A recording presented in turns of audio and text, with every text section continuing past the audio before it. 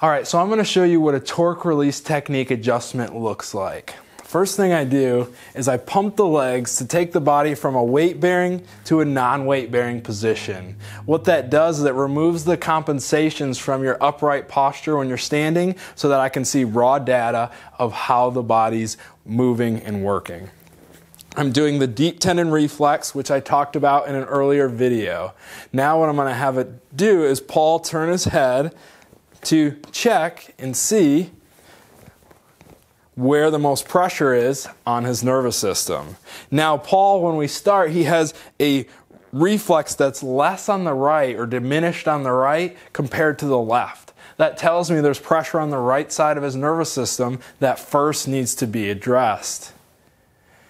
Now as I'm going through and checking, I'm checking his occiput first, and what I found is that's already the exact area in the spine that needs to be adjusted.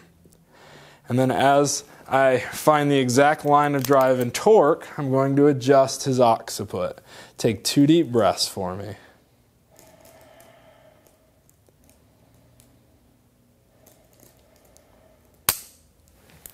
So the adjustment is very gentle, and what that does is now I'm going to allow for his nervous system to correct that by resetting the nervous system again.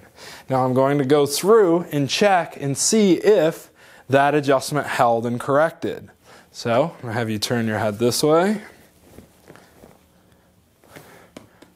Paul still has pressure on the right side of his nervous system.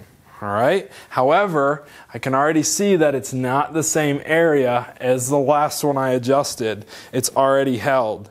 So we know that we've made a great adjustment and his body's already starting to heal.